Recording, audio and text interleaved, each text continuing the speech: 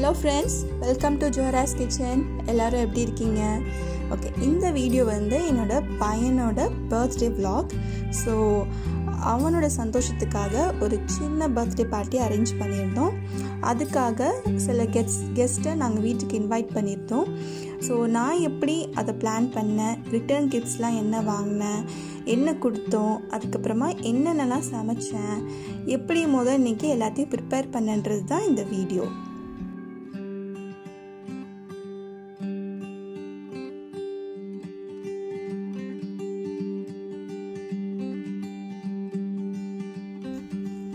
So அவனோட பர்த்டேக்கு 2 வாரத்துக்கு முன்னாடியே யாரெல்லாம் இன்வைட் பண்ணுறன்றத ஒரு லிஸ்ட்டு போட்டு வச்சுட்டேன். அதே மாதிரி அதில் வந்து வெஜிடேரியன் நான் வெஜிடேரியனும் பிரிச்சுட்டு கிட்ஸையும் தனியாக பிரித்து வச்சுட்டேன். அப்புறம் என்னென்ன திங்ஸ்லாம் வாங்கணும் அப்படின்றதையும் தனித்தனியாக லிஸ்ட்டு போட்டு ரெடியாக வச்சுருந்தேன். ஸோ அதுக்கு ஏற்ற மாதிரி ஒரு வீக்கெண்டும், அதாவது 2 வாரத்துக்கு முன்னாடி இருக்கிற 2 வீக்கெண்ட்லேயுமே ஷாப்பிங் போய் என்னென்ன தேவையோ எல்லாமே வாங்கி வச்சிட்டோம், காய்கறி தவிர. ஸோ இதெல்லாம் வந்து ரிட்டர்ன் கிஃப்ட்ஸ் கொடுக்கறதுக்காக பேக்ஸ். இந்த வாட்டி நான் வந்து கொஞ்சம் பிளாஸ்டிக்ஸ் எல்லாம் அவாய்ட் பண்ணலான்னு சொல்லி பேக்ஸ் வாங்கினேன். டெக்கரேஷன் ஐட்டம்ஸ் கொஞ்சம் வாங்கியிருந்தேன், ஸ்டார்ஸ், அப்புறம் இந்த மாதிரி தோரணங்கள்லாம் வாங்கியிருந்தேன்.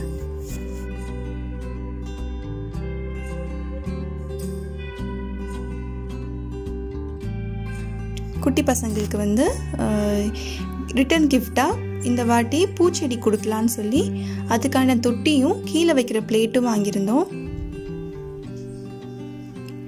இந்த பூச்செடி தொட்டிக்கு பின்னாடி பார்த்தீங்கன்னாக்கா இந்த மாதிரி ஓட்டை இருக்கு இல்லையா, ஸோ தண்ணி ஊற்றும் போது அது வழியாக எல்லாமே பிளேட்டில் கலெக்ட் ஆகிடும். இந்த வாட்டி சாக்லேட்ஸ் எல்லாமே டோட்டலாக நான் அவாய்ட் பண்ணிட்டேன். அதுக்கு பதிலாக குட்டி பேக்கில் போட்டு கொடுக்கறதுக்கு கடலை மிட்டாய் வாங்கியிருந்தேன். அப்புறம் வர குட்டீஸ் எல்லாருக்குமே இந்த க்யூட்டான கேப் வாங்கியிருந்தேன், ஹாப்பி பர்த்டே கேப். இது ஹாப்பி பர்த்டே பேனர். பர்த்டே அன்னைக்கு டென்ஷன் வேணான்னு சொல்லி எல்லாமே கட் பண்ணி எது தேவையோ அதெல்லாம் தனித்தனியாக எடுத்து பிரித்து வச்சுட்டேன்.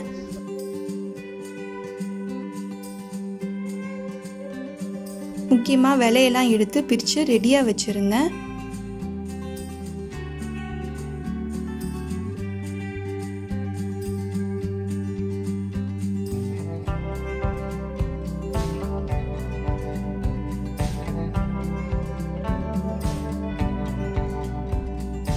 கிஃப்ட் ஐட்டம் எல்லாமே தனியாக ஒரு பேக்கில் போட்டு ஒதுக்கி வச்சுட்டேன்.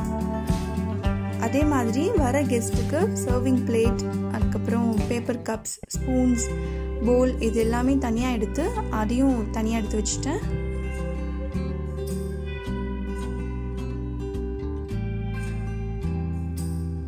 நான் முதன்னைக்கு காலையில் தான் போய் அதுக்கு சமைக்கிறதுக்கான காய்கறி, அதுக்கப்புறமா கிராசரிஸ் எல்லாமே வாங்கிட்டு வந்தேன். ஸோ அது சாயந்தரம் தான் போல் எல்லாத்தையும் எடுத்து வெளியில் வச்சுருந்தேன்.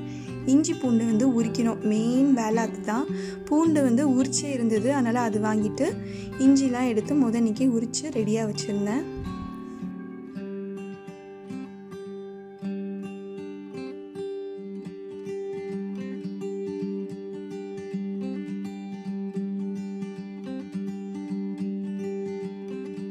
பையனும் வந்து கொஞ்சம் ஹெல்ப் பண்ணார் எனக்கு, புதினாலாம் உரித்து வச்சுட்டு இருந்தான். அது போக கோபி ஃப்ரைக்கு கோபியும் எடுத்து வச்சுருக்கேன்.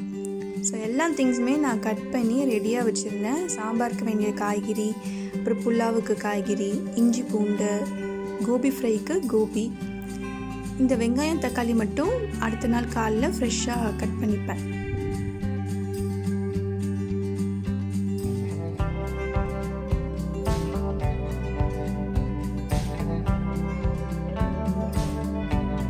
படுக்க போகிறதுக்கு முன்னாடி டெசர்ட்காக மால்புவா பிளான் பண்ணியிருந்தேன். அதுக்கான மாவை வந்து ரெடி பண்ணி ஃப்ரிட்ஜில் வச்சுருந்தேன். 12 மணி நேரம் அது வந்து ஊறணும். அதனால்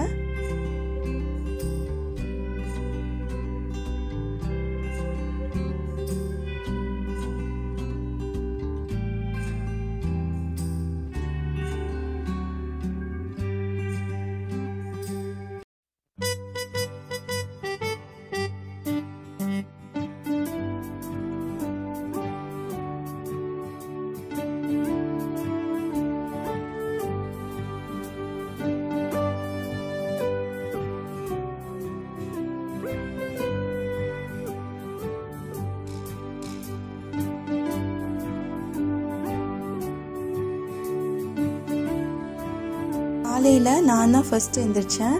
அதனால் எல்லோரும் எழுந்திரிக்கிறதுக்கு முன்னாடியே கொஞ்சம் பிரேக்ஃபாஸ்ட்லாம் ரெடி பண்ணிவிட்டு மத்தியானம் சமையலுக்கு தேவையான திங்ஸு, அதுக்கப்புறமா நைட்டுக்கு டின்னர் தேவையானது எல்லாமே 1 by 1 ரெடி பண்ணி வச்சுருந்தேன்.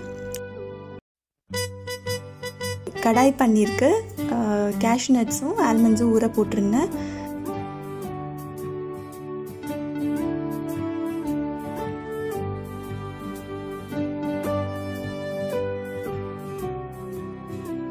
சாம்பாருக்கு பருப்பு ஊற போட்டாச்சு. அடுத்தது புளி ஊற போடணும்.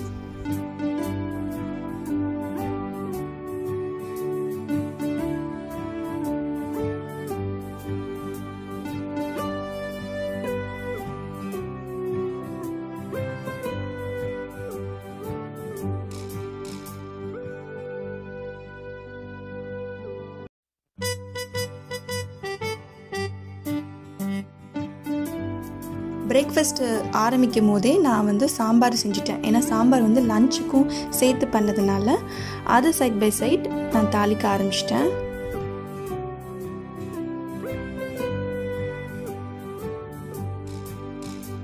ஸோ அன்னைக்கு சிம்பிளாக தோசை அண்ட் பொடி தான் பிரேக்ஃபாஸ்ட். நான் சமைச்சிட்டு இருந்த டைமில் என் ஹஸ்பண்டை வந்து கிஃப்ட் பேக் பண்ண சொல்லியிருந்தேன்.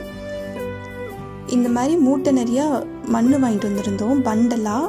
அதை வந்து தனித்தனியாக பிரித்து 12 குழந்தைங்க இருந்தாங்க. ஸோ அவங்களுக்கு எல்லாத்துக்குமே இந்த மாதிரி தனித்தனியாக பேக்கெட் போட்டு வச்சுருந்தாங்க. நான் இந்த வீடியோவில் எந்த ரெசிபியுமே இன்க்ளூட் பண்ணலை.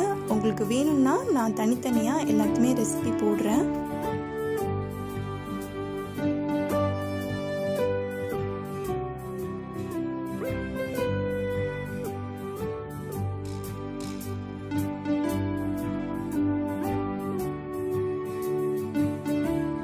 ஸோ 1 by 1 எல்லா வேலையும் ஈவினிங்குள்ளே செஞ்சு முடிச்சாச்சு.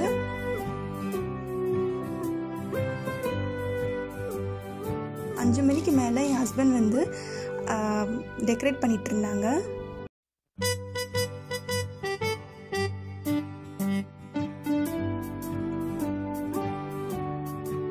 சிம்பிள் டெக்கரேஷன் தான், ரொம்ப கிராண்டாக எதுவும் பண்ணலை.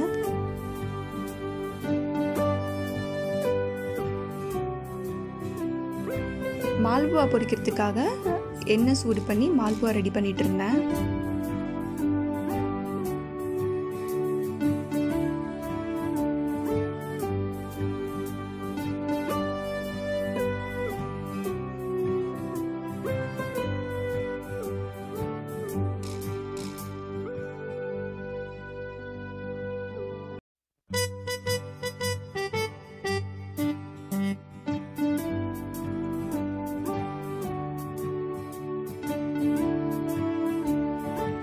வேலை எல்லாத்தையும் முடிச்சுட்டு நான் வந்து ரெஃப்ரெஷ் ஆகிட்டு வந்துட்டேன். அதுக்கப்புறமா கிஃப்ட் பேக் பண்ணுறதுக்காக எல்லாத்தையும் எடுத்து அதை ஒரு பேக் உள்ளே போட்டுட்டு இருந்தேன். இது வந்து seeds, different kinds of seeds வாங்கணும். வெண்டைக்காய், அப்புறம் பச்சை மிளகா, அது கூட மண், அதுக்கப்புறமா கடலை மிட்டாய். நம்ம கிஃப்ட் பேக் ரெடி ஆயிடுச்சு. சாப்பாடெலாம் எல்லாம் ரெடி பண்ணி டேபிளில் அரேஞ்ச் பண்ணிட்டேன். முன்னாடி இருக்கிறது வந்து வெஜ் புலாவ், இது வந்து கோழி குழம்பு, சப்பாத்தி, இது மட்டும்தான் வெளியில் வாங்கினது. இது வந்து சிக்கன் சீஸ் பால்ஸ், கடாய் பன்னீர், ஒயிட் ரைஸ், அது கூட சாம்பார், அது வந்து கோபி ஃப்ரை, இது டெசர்ட்காக மால்புவா, அப்புறமா கர்ட் ரைஸ்.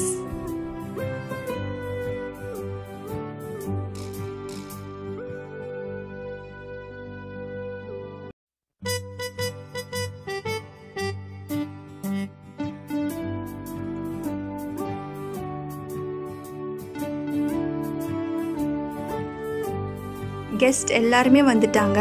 அதனால கேக் கட் பண்ணிடலான்னு சொல்லி டேபிள் அரேஞ்ச் பண்ணிட்டு இருந்தான்.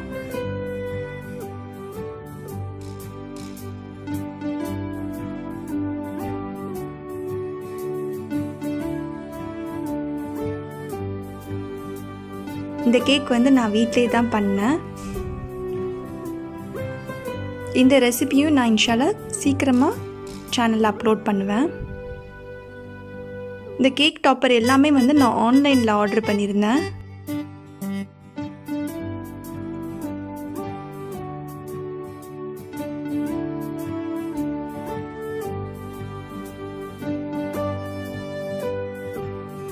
என் பையன் வந்து ரொம்ப எக்ஸைட்டடாக இருந்தான். கட் பண்ணுவான்னு கேட்டுகிட்டே இருந்தான். அவன் ஃப்ரெண்ட்ஸ் எல்லாம் வந்தது அவனுக்கு ரொம்ப ஹாப்பியாக இருந்தது.